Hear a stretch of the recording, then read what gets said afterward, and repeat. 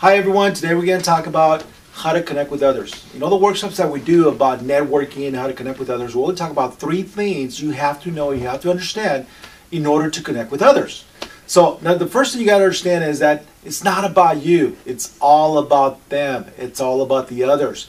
For example, when I was a scorer a couple of years ago, and we had people come in and they wanted mentoring on how to either start, grow, and manage their business, at the end they would always say, what's in it for you? In other words, what was in it for me as a coach? And I would always say, you know, it's not about me, it's about you.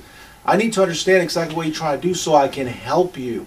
So therefore, it's not about you, it's about others, okay?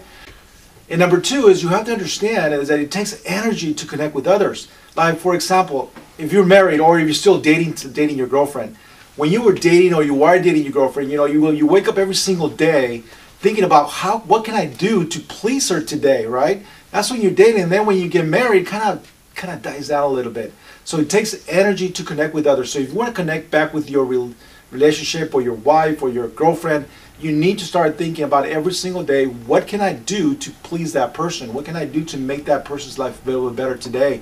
So the same thing with connecting with each other. You gotta have energy. You gotta use it every day. And number 3, you gotta understand that connectors understand that you gotta find common ground with the people that you want to connect with. Again, number 1 is it's all about them, it's not about you. Number 2 is it takes energy to connect with people. And number 3, of course, is that you got to find common ground to connect with people you want to connect with. So for example, when I was back at SCORE, the way we connected with people when they came in is that, you know, we put ourselves in their shoes as to the day when they were starting their business. And so we would try to find a common ground with them and what they were going through at that time and point in time in their lives that's when to start their own business. And that's how we found common ground. So again, you want to connect with people, you got to do a couple of things. Number 1 is you got to understand it's not about you, it's about them. Number 2 is it takes energy to connect. So make sure you have that energy every single day, you put the effort in.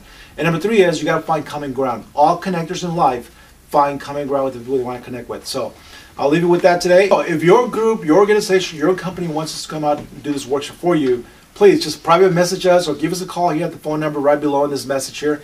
We'll be more than happy to come and do it for you guys, okay? So see you guys soon. Have a super day and make it a great day.